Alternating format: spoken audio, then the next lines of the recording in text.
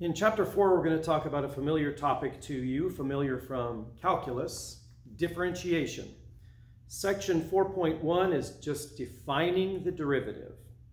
And before we jump into a definition, let's remind ourselves graphically what a derivative is. We normally think of the derivative of a function at a particular x value to be the slope of the tangent line on the graph at that x value.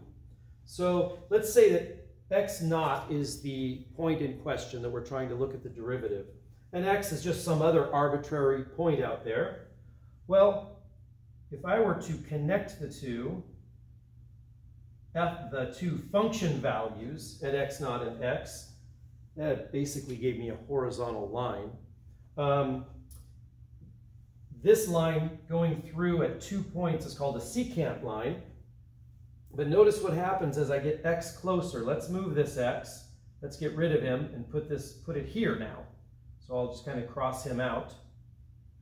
And connect this to get another secant line. Notice that we're approaching the line that is tangent to the graph at x naught. And if we let the distance between x naught and x approach 0, if that limit exists of basically the slope between the 2 points as x gets closer and closer, we'll end up with a tangent line that looks like this. And the slope of this tangent line at this point will give you the derivative of the function at that point x naught. Okay, that should look fairly familiar. Now let's look at the more formal definition. First definition in 4.1. F is a function from domain D into R, and x naught is some arbitrary point in D that is also an accumulation point, so it can't be an isolated point. For example, if the function looks like something like this, this is an isolated point in the domain. Say the domain goes from there and that point. The function is not differentiable here. That is not, we can't even try it because it's not an accumulation point. This is an isolated point. All of the points in this closed interval are accumulation points. Okay, so we've established now that x naught is in the domain and it's an accumulation point of the domain. For every x in the domain different from x naught, let this function t of x be f of x minus f of x naught over x minus x naught. That is exactly the slope of the line that connects the point x f of x with x naught f of x naught. The function f is differentiable at x naught if t has a limit at x naught. If this function has a limit as x approaches x naught, or a limit at x naught. In this case, we would say that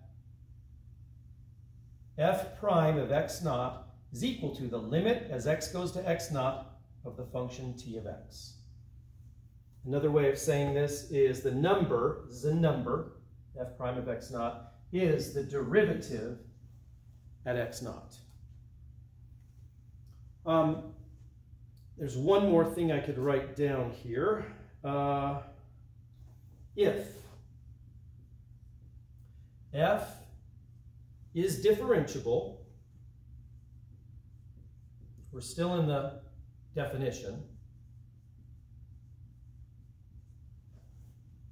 for all x in some set E, which is a subset of the domain, we could say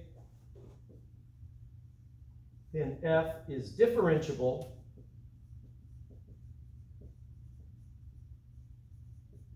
on E.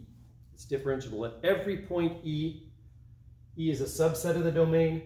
We can say that it's differentiable on E because it's possible that it is not differentiable on the entire domain, but we may be interested in some sub-part of the domain, some subset of the domain where it is differentiable.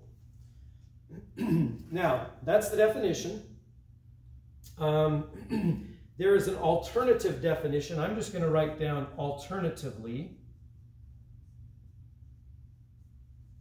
I'll make this one short. You can say that f prime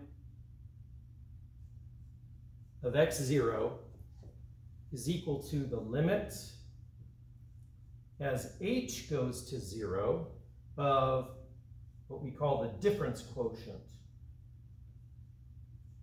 of f.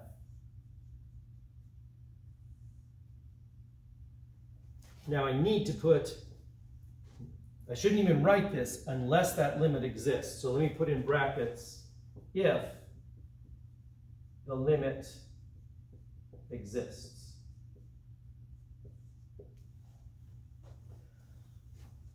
So another way of saying that, the hypothesis needs to be the same. F is from D into R.